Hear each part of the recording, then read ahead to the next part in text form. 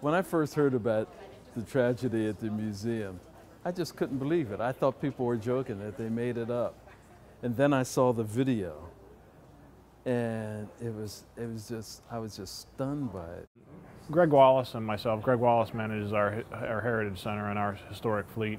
He and I traveled down there shortly after all the cars were extracted from the hole, and we made some assessments on which cars we thought were best candidates for restoration, and obviously this millionth was one of them. There's only one millionth car, and it's a really pretty big milestone in the Corvette history.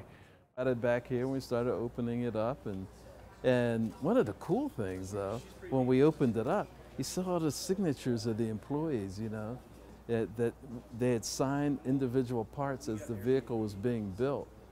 And that's throughout the whole vehicle, inside of the fascias, the frame, and you can kind of envision them doing that because they didn't sign a complete vehicle.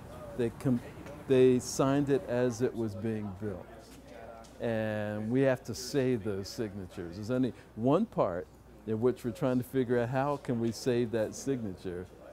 Everything else we know we can save. And we're going to save that signature. I'm not sure exactly how, but we're going to do that.